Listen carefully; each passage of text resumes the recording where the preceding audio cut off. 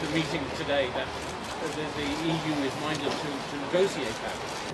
She is allowing herself to be held to ransom by a small group in her party called the ERG, and that is one of the problems. She has got to realise that she's got to change her ways, otherwise the danger of a no-deal exit, with all the chaos that will cause, is a very real possibility. We will put a motion to Parliament, as I have already.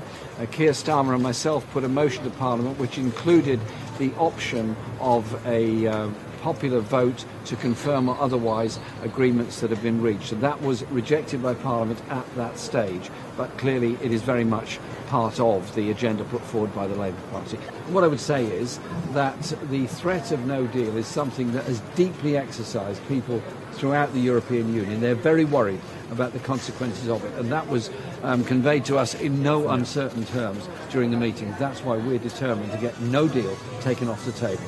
Jeremy, Brexit destroys jobs. It makes us all poorer, and it's destroying our party.